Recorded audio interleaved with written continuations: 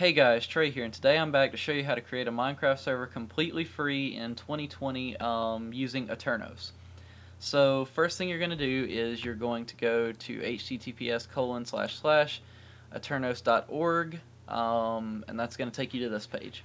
Basically what you're going to do is you're going to sign up, and it's going to take you to another page, and I'm going to go ahead and go there now. All you're going to have to do is enter your an email, a username, and a password, I believe, and then you're done. And I'm going to jump to past that step to the next stage, and I'll show you guys then. Alright guys, so here we are now. This is the servers page you will be taken to as soon as you're done signing up.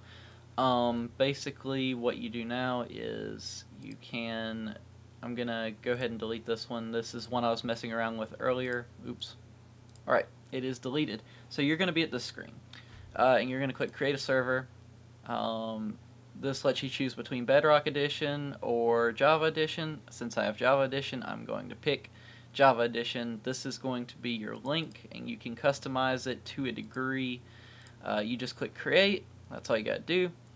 Alright, so this is your server tab. So all you do here is you click change, and you can either pick vanilla, bucket, forge, snapshot.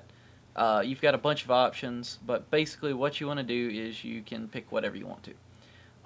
For this purpose, I'm going to choose vanilla, because vanilla server, you can choose between all of these different things. It goes all the way back to 1.1. 1.8.9 is my favorite, so we're going to go here. Yes. Alright, they're gonna, if you have an ad blocker on, they're gonna repeatedly ask you to turn it off, so probably do that before you get there. Alright, so now you go to server. Now that you've got all that downloaded, all you're gonna do is click start server.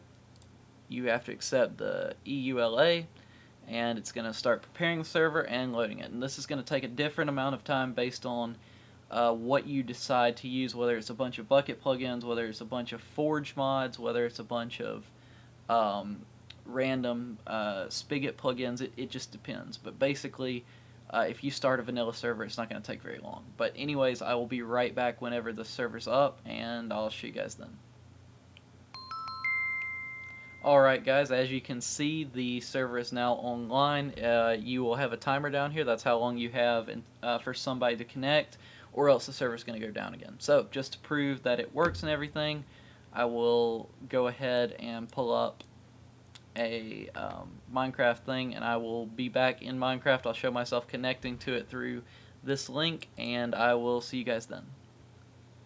Alright guys, so here you can see we are at the new server, nikkiatnight.aternos.me, which is the same thing. If you want to rewind and see back on the other tab, that was the name of our server. We're just going to click join, and here we are. So this has been a way to create a Minecraft server in 2020 completely free. You can use Forge, you can use Bucket, you can use Spigot, or any number of other things. You can get on snapshots to test new builds of Minecraft with your friends, and it can go up to 20 players. So this is going to fit most of your basic uses and go even farther beyond that. So thank you guys for watching. Hope you guys enjoyed it, and hope to see you guys in the next video.